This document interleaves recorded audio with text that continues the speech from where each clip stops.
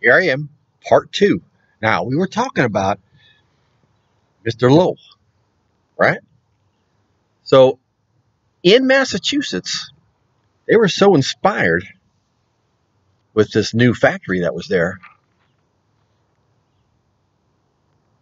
they would name the town after Francis Cabot Lowell, Lowell, Massachusetts.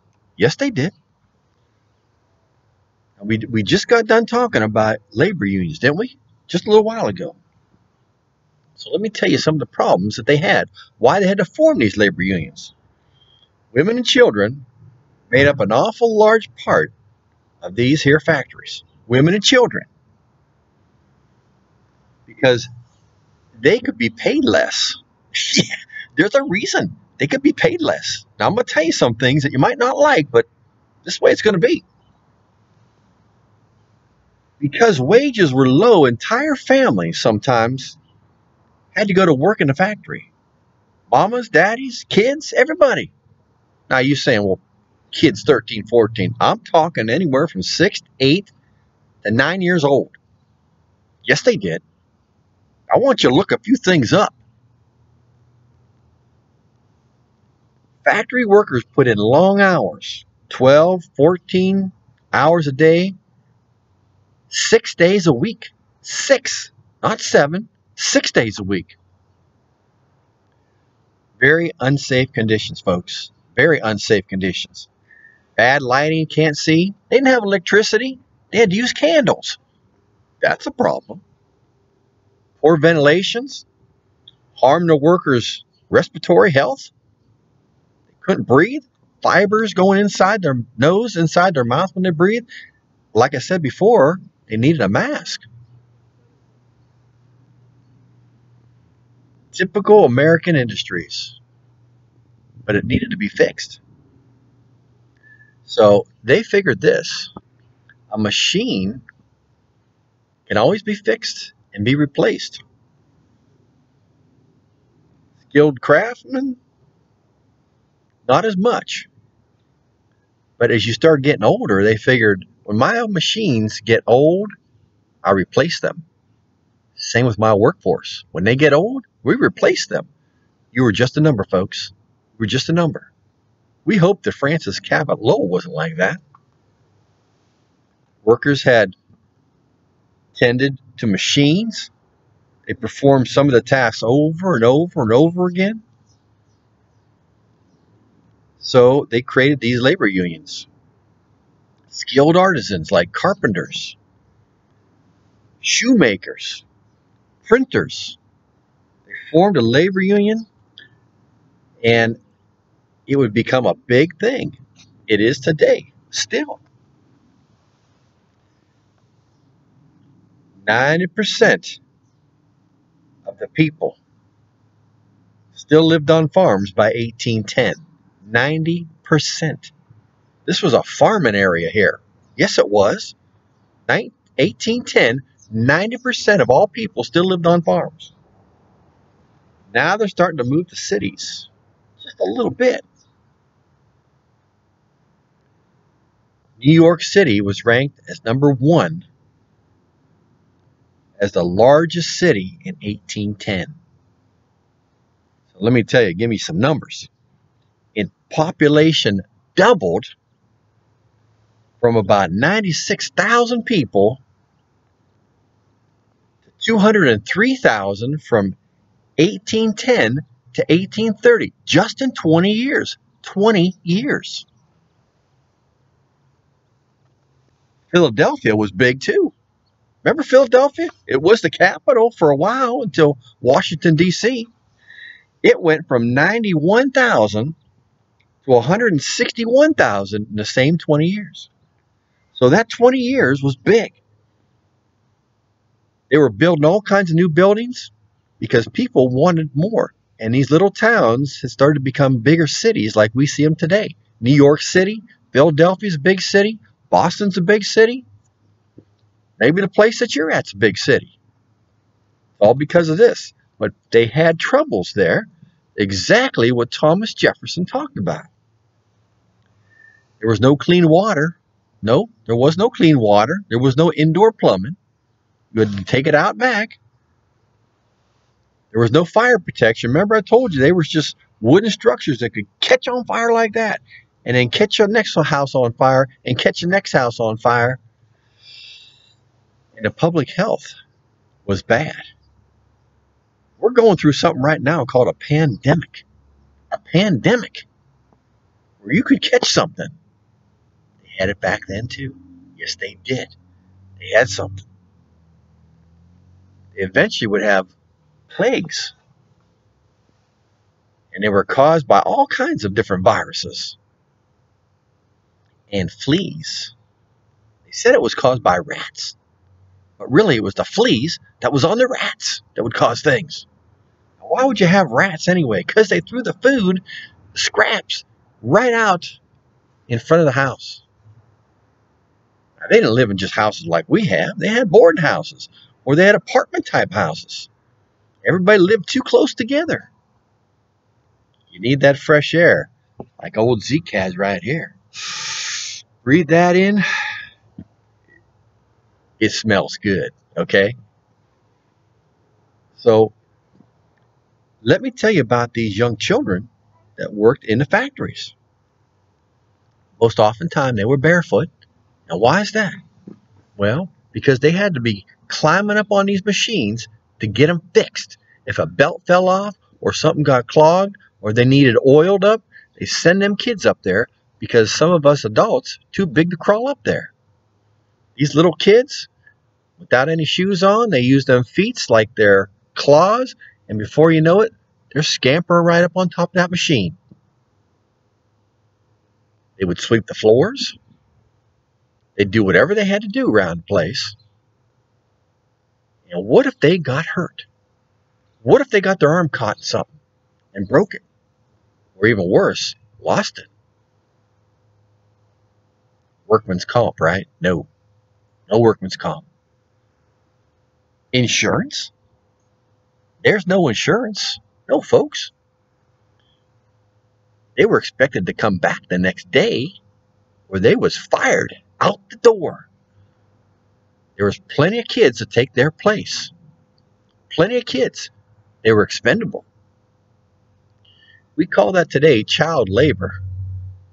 And there are child labor laws that you have to start to follow. Back then, they didn't have it. Back then, they did. There was a young lady named Elizabeth Ann Seton. And what she did was she was founder of a parochial school to get these children in school. So were you going to school when you were working in the factory? No. No, you weren't. She put efforts into opening up these schools and getting these kids involved in school. Now, it wasn't helping the family any because they weren't making any money. Maybe they could do something after school. But she also started to put some things in play here. What it was, somebody has got to speak up for these kids. And they did. They did speak up for these kids. Now, I want to tell you about somebody else. You're going to like this story. There was a man named Eli Whitney. Can you write this down? Eli, E-L-I, Whitney. Eli Whitney, in 1797, he was an inventor now. He was an inventor. He invented all kinds of things. Okay? Eli Whitney, when Congress would vote to prepare the nation in 1797 for war with France, remember that? Including the appropriation of a large amount of funds for new weapons. This is when who was president? John Adams. Remember, he wanted to stay out of war with France, and already Congress, they had war hawks. They wanted to go to war with France.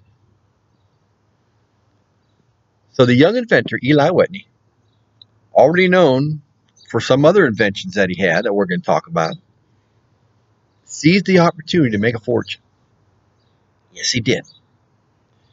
In mid-1798, he obtained a government contract to manufacture 10,000 muskets. 10,000.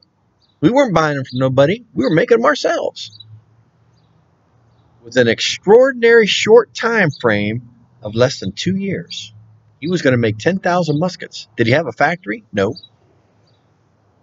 Was he going to do it himself? Well, I'm sure he had to have some help. By January 1801, he failed to produce one single promised weapon. Didn't make one. What was he doing? Well, he was called to Washington to explain. To justify using Treasury funds before a group of people, including the outgoing President, John Adams. John Adams was just about ready to leave, and Jefferson was coming in, and war had been averted, remember? War had been averted. What happened to all that money, Mr. Whitney? Well, as the story goes, Whitney put on a display for the group of people there, assembling muskets before their very eyes, choosing, seemingly, from a group of parts that was sitting on a table. Here's what he did. He had buckets of parts. And he took one of them muskets, and he took the whole mechanism out, and he set it on the table. Now he took a part from this basket, a part from this basket, a part from this basket, started assembling it together, put it in that gun, and the congressman, including the outgoing president, Mr. Adams, said, "That's never going to work." Click, it worked.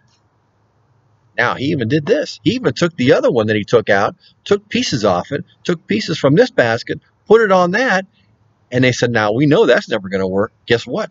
It worked. It was something called interchangeable parts. Can you say that? Interchangeable parts. Didn't they have that before? No. Every gun was made on its own.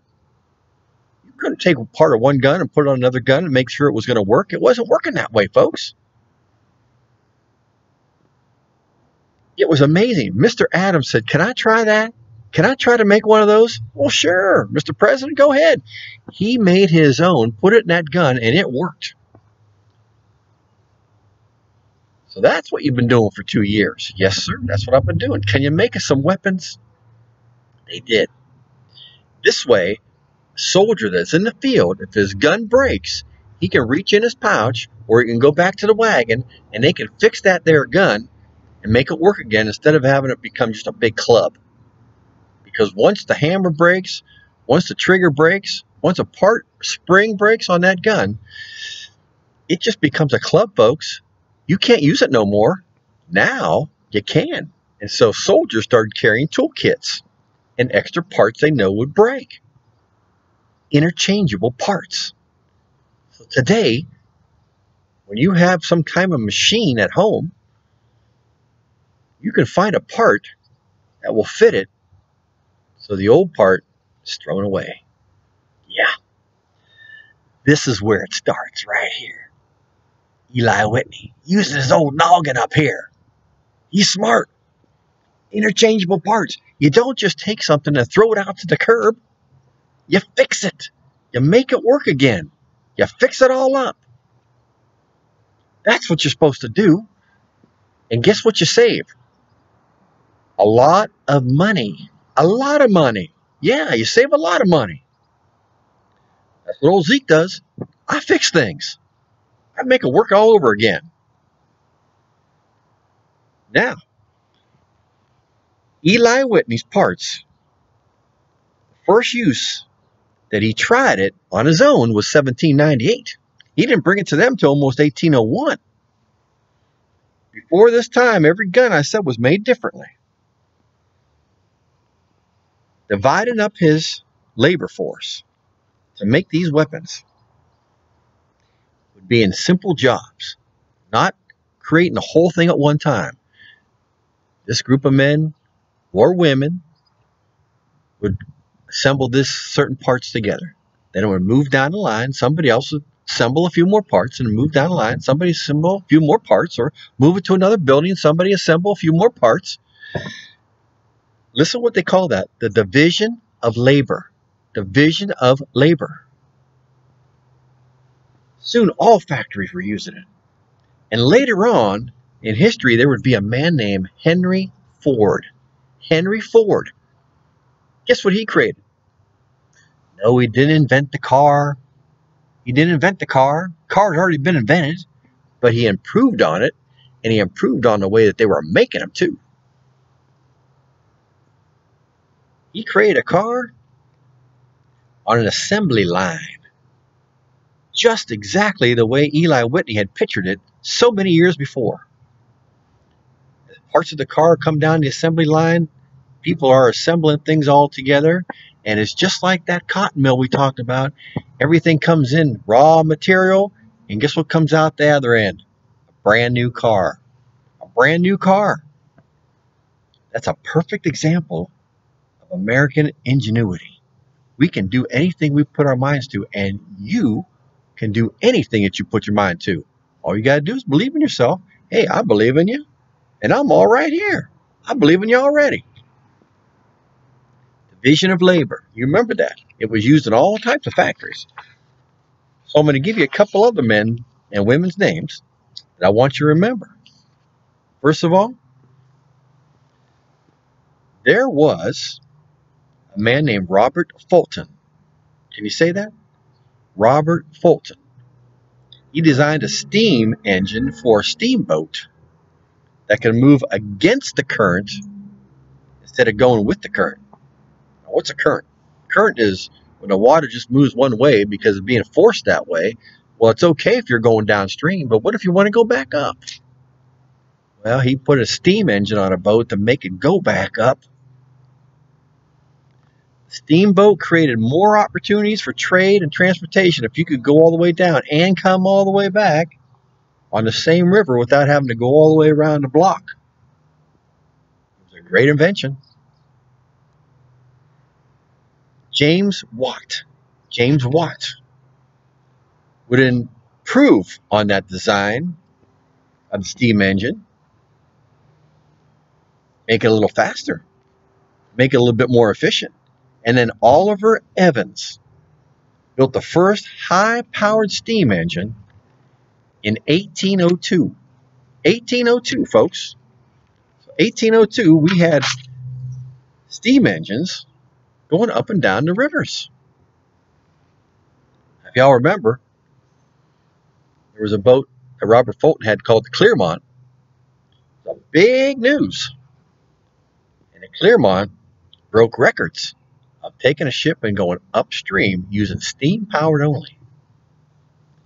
Inventions. Guys and girls are thinking out there. They're thinking about things.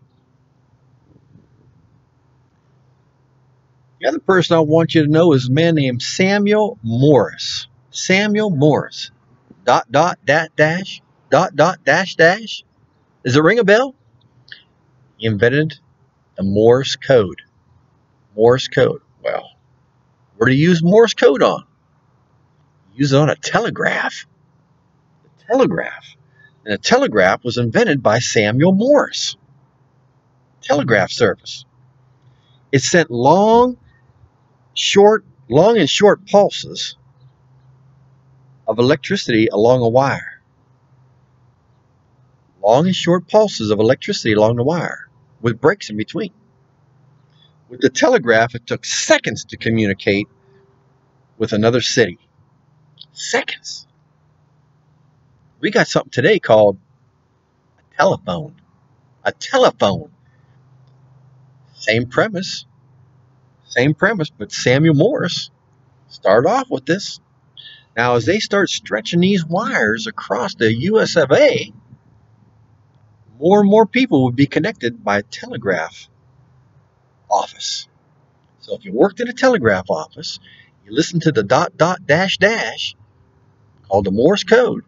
And you would write down messages, and you go deliver the message to whoever it was. Now, you were in a big city, you might have to go find that person, but for the most part, if you were in a small town, everybody knew who you were, and they'd let you know, hey, you got a telegraph for you, or I'd have to deliver a telegraph, or give it to a boy, go deliver it. Creating jobs, yes. The invention of the telegraph is going to bring people a lot closer, just like the steamboat, but this way, seconds. You could get a telegraph to somebody, and they could be telegraphing you back. There was a young man that worked at a telegraph office one time. He didn't do a very good job. He could not get the telegraph right, and once he did, he didn't deliver some of them. One day the boss came in and said, son, I'm going to have to let you go because you're doing such a bad job in this telegraph office. It didn't stop this young man from being great. You know who he was? Abraham Lincoln. Abraham Lincoln got fired from the telegraph office. I guess he never was a very good communicator, but that's another story, okay? Now I'm going to give you a name that I know you're going to know. And this man's name is John Deere. John Deere.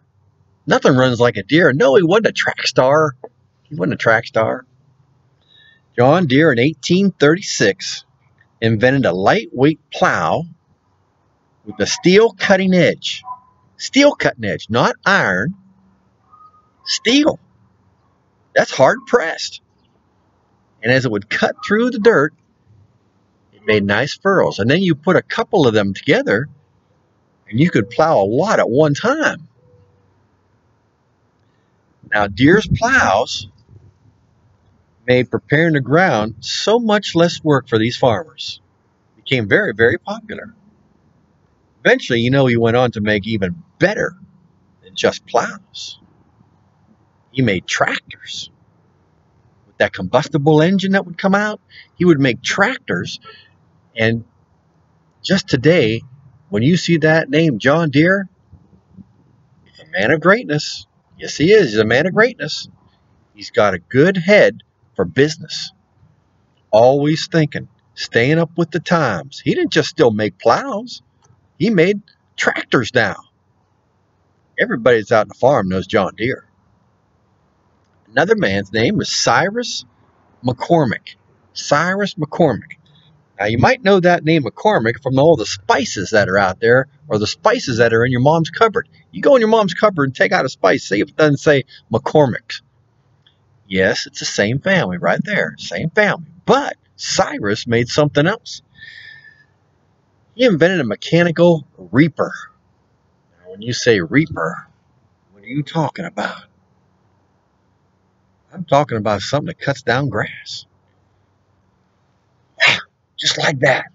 Cuts down the wheat. Cuts down the old stuff that you don't want in your field no more. But he made one that was a mechanical one that you wouldn't have to use so much of this. Making life easier for us. That's what he did. It would cut grain from the field just like that. You know what that means? You can plant more grain. You can plant more grain because you can get it done faster. That's one reason why they didn't plant as much, because they had to do everything by hand. But if you can do it by machine, it makes things a lot easier, and you can make more of it.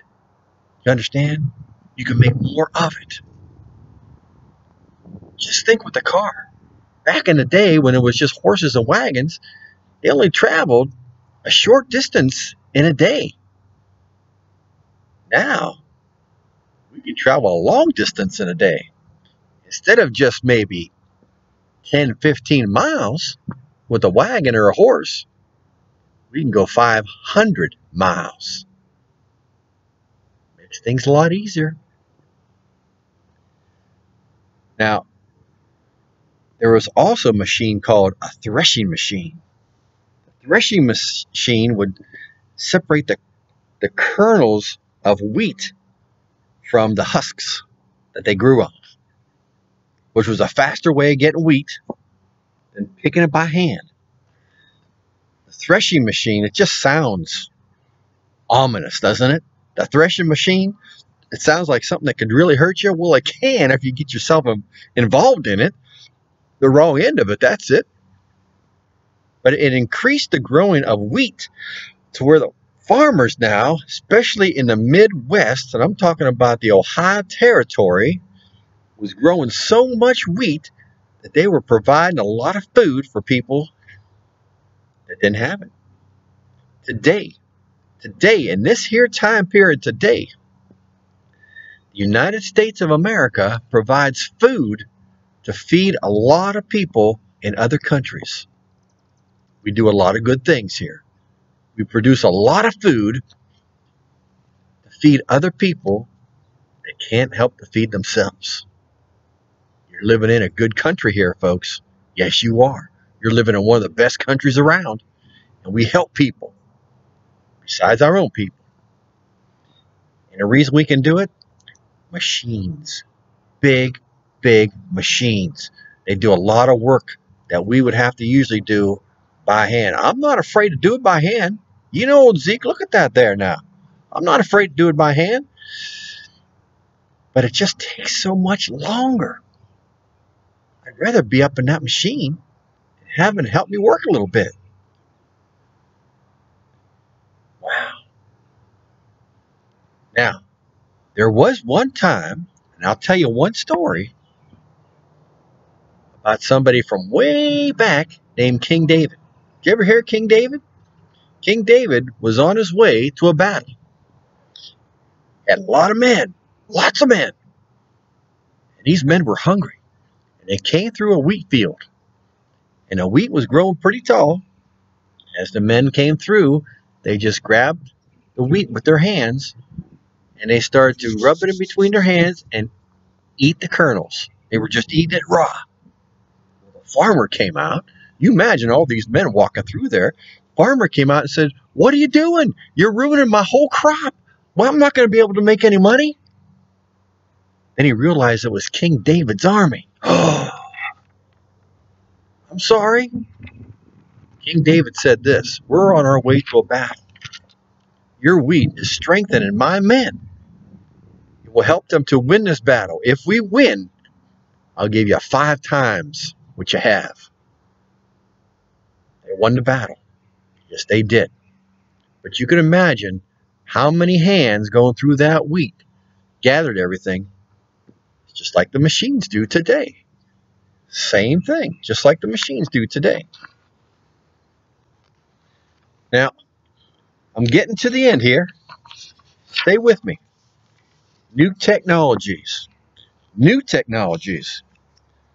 With new farm equipment, the Midwestern farmers in the Valley of Ohio grew a lot of feed and a lot of food for not only men and women and their families, but horses and cattle. And most of all, a lot of them factory workers, they didn't have no farms to go to anymore. Remember, they was living in the cities. And now the farmers are bringing food into the cities. Hey, it ain't for free. It ain't for free, okay? Somebody's going to be paying for it. So they had farm markets. They called them farm markets. These people that were living in the city, they realized what it was. They'd been on a farm before. They grew up on farms. Now they got to pay for the food. So the Midwestern farmers, there's an important fact here, became the market of Northeastern manufacturing workers. Let me say that again. Midwestern farmers became a market for Northeastern factory workers. There you go. And the factory workers started producing enough things for the Midwestern farmers. Goes both ways, don't it? As they were providing food, the Northeastern manufacturing workers were providing cloth and products and goods that would make life easier for the farmers. It's a big circle. It's a big circle. It's a good circle. It really is. The economy in this country was going up. The economy was going up. People were making money. People were being happy. Isn't that the American dream? That's what old Zeke wants. I want the American dream. I have it right here. I'm talking to you. The growth of the textile factories increased now the demand for the product, and that was cotton. It was Southern cotton. Southern cotton. They needed more fields. They needed to plant more cotton, and they would.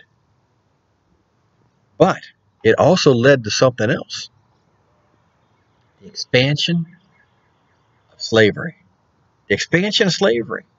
If you got more fields and you're planting more cotton, you need more slaves to pick it. Well, why do you need slaves? It's just the way it was. You needed workers. And they figured the best way to keep their workers there was to have them enslaved. It's not the right way. We all know that. But this was in the 1800s, folks. This is in the 1800s. You got to think of what times it was. So Eli Whitney had invented something before the interchangeable parts that would become very, very important to the farmers. It was called a cotton gin. The gin stands for engine, but it really didn't run by gasoline or oil. It ran by a crank. Let me explain what this did. It was like a big wooden box, and it came in various sizes. And as you cranked this box, put the raw cotton in, and what the cotton has in it is little seeds, okay? Normally, as the people pick the cotton, they take it over to the seed pickers, for a better word, and the seed pickers would sit there all day, pick the seeds out of the cotton, put the seeds in a barrel, and put the cotton over in this pile. The cotton gin took the seeds right out of the cotton, separated the seeds from the cotton. Pretty good invention. It took the place of 50 workers on a farm. 50 workers. Wow. So why does that expand slavery? Why can't you just use that cotton? Let's think about it. Let's think about economics. If you have 50 people now that aren't picking seeds out of cotton, what can you do with them? Well, you could put them out in the field, make things a lot faster. You could, but that's not making you no more money. You buy more land, you put them on that land, and you go buy more slaves and another cotton gin. Now you've got two lands working for you. A lot more people to feed, though. Did they think about it? A lot more people to take care of. They were making so much money. There was such a demand for cotton that slavery doubled overnight.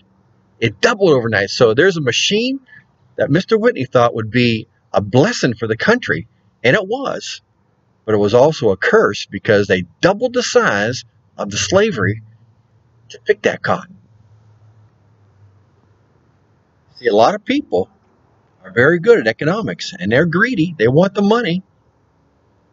So to get the money, they got to do some things that aren't too ethical. That's what happened. Now, Eli Whitney was only 27 years old when he invented this cotton gin, and he got a patent in 1794. But remember those factory machines, textile machines, like Samuel Slater remembered how to make it? People would come to other farms and they'd say, "What is that machine you're using there? It's called a cotton gin." I can make one of those. I can make one of those. So even though he patented it, people were making their own cotton gins. Sometimes bigger, sometimes better. Now, several patents that he had were infringed on because people were making their own. Lawsuits he put against them. Didn't matter because they said, well, that's not exactly like yours. We made ours a little different. No financial rewards for Mr. Whitney. He didn't make no money on it, just a very little, but then nothing. Let me tell you this story, and I'll tell you how it goes. There was a man. His name was April, and April was a slave in South Carolina. His master's name was William Ellison. Mr. Ellison was getting old, and he wanted to let April go because he knew that he was about ready to die, and he didn't want April to be a slave no more, so he couldn't just write the paper. He had to go to a courthouse. And when he went to a courthouse, the judge says, well, what can this man do? He's a carpenter. He's a good carpenter. He can make things. All right. Judge says, you make me 3 pieces of furniture. You come back when you got them finished. Took him a couple months. Came back. Judge went and looked at those pieces of furniture, and he said, young man, did you make these? Yes, sir, I did. He said, well, I can see that you will never go hungry because you are a good carpenter. He was a master carpenter, folks. April was a master carpenter. They signed the papers right there. It was called manumission. Manumission. You understand that? Well, April didn't want to be called April no more, so he changed his name to William Ellison, just like his master had been. Now, what he started to do was make cotton gins. And he made them, and he made them. He became the most skillful person in the South to make cotton gins. It became a business. He became very wealthy. And because of that, he bought himself some land. And on that land, he started planting cotton and a couple other things. And he had over 100 slaves. Now, wait a second. Isn't April, who's now called William Ellison, was black? Yes, he was. He was a black man. And he had black slaves. Well, I thought slavery is a color thing. It's a people thing, folks. It's a people thing, and William Ellison saw this. Money. And he was making a lot of it. Became one of the wealthiest men in South Carolina. And he owned some slaves. That kind of puts a bee in your bonnet, don't it? It changes some things around. Later on, we're going to talk about him again. But I just want you to know that there were people out there like him that could copy that cotton gin and make a lot of money on it. And he sure enough did. So in 1776, whoa, Zeke, you're going backwards. One last thing I want to tell you. There was an English economist. An economist studies the economy on things, okay, 1776. His name was Adam Smith, and he wrote something called The Wealth of Nations. The Wealth of Nations. It argues that business runs best when left alone by government. Let me say that again. Business is best off when it's left alone by government. You know what they call that? Capitalism. It's called capitalism. Not socialism. No, socialism is run by government products. But capitalism lets you make as much money as you want to. Like William Ellison did. Like Eli Whitney did. Like Robert Fulton did. People, you all can make as much money as you want to. Because we live in a country that is free. Government doesn't have to control you. Doesn't have to control you. And it doesn't. Not here. Not yet. So the Wealth of Nations, you look it up. His idea was called capitalism. And it worked. It worked. I'm not saying government's not always involved in some part of your life. Even if you're in business, they will be. It's called taxes, okay? But you have control of your own company. Who knows how far you could go? Someday, maybe you'll help old Zeke out. I'm going to need things as I'm getting old. All right. I am pleased to tell you that we are done with this whole part on American Industrial Revolution. There's a whole lot more I can tell you, but I just don't have the time today. So, remember, be kind to somebody. Tell somebody that you love them.